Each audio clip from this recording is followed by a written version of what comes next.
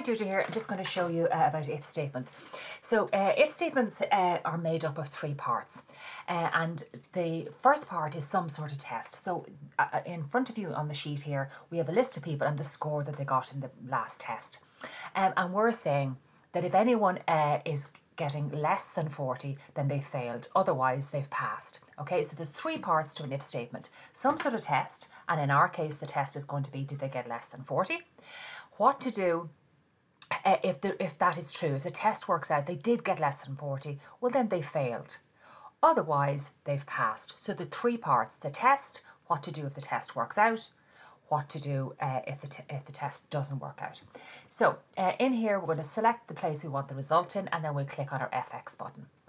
We'll go looking for the if statement. If you haven't used it recently, type it in at the top and then press enter, and then it should be listed down underneath, and we click on OK. So our test, okay, if logical test, what to do if the test works out, what to do if the test doesn't work out. So our test is going to be if B2, that's the result, okay, is less than 40, well then we want the word, what will we show in the cell if it is less than 40? We'll write the word fail. Now sometimes Excel will put in these inverted commas for you, and sometimes it won't. So you're better off just typing them in. So anytime I'm putting in text, I put in inverted commas. So pass is the other one. So if B2, which is the score, if the score is less than 40, we'll then show in the cell the word fail, and if not, show the word pass. That's okay, and we click on OK. So this Anne got 45, so that's a pass. And we drag it down,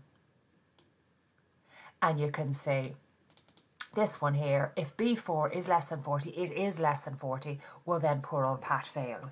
Actually, that was marked incorrectly, it should have been a 75. So if, for example, I put in a 75, the minute I press enter, you can see it converts it over to a pass. But actually, poor old Tim there actually didn't get 50, he got 5.